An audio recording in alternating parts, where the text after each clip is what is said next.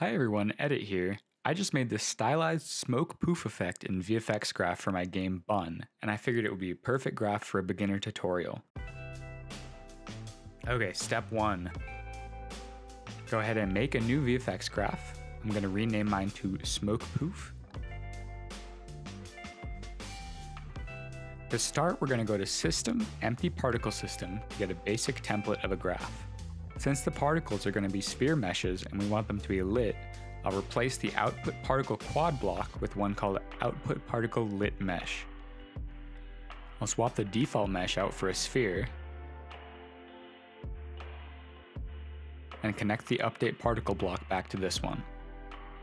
Also, make sure to tick world space if you want your particle positions to be independent of the game object they're parented to.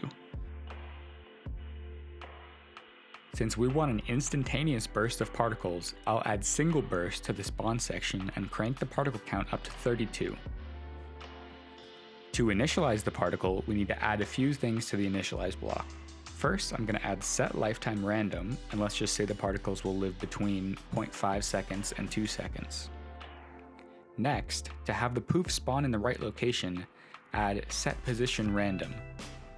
Make sure both vector 3s are set to local. That's what the little L stands for, and then set it up as follows. This just spawns the particles roughly within a certain area of the parented object. So if I spawn a poof on a pot, particles will all roughly be in the pot when you destroy it. Now to add some motion to our dust. I'll add some turbulence, set the noise type to Perlin because I think it looks more natural, and I'll adjust the drag up to 2 so the dust rides in the turbulence. For the base color map, you can put in any texture you want. I put in a 1x1 white pixel texture so the dust particles are all a nice cartoony white. Now to add some more life and variation, I'm going to add a set size over lifetime so the particles spawn in and out smoothly. I adjusted my curve to reach a value of 1 after 0.2 seconds after playing it, but you can do whatever you want.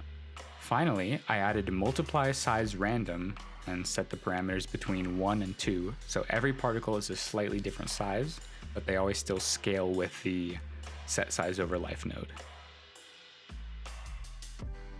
Now to go ahead and pop back into scene view, you can see here that if I drag the smoke poof into the scene and hit compile, a nice simple stylized dust cloud appears. You can spend as much time as you want tweaking these variables and adding more or less poofs and making them more or less turbulent, anything you can imagine. Anyway, I hope this little tutorial was helpful. I hope you guys learned something about VFX Graph, and I'll talk to you again soon.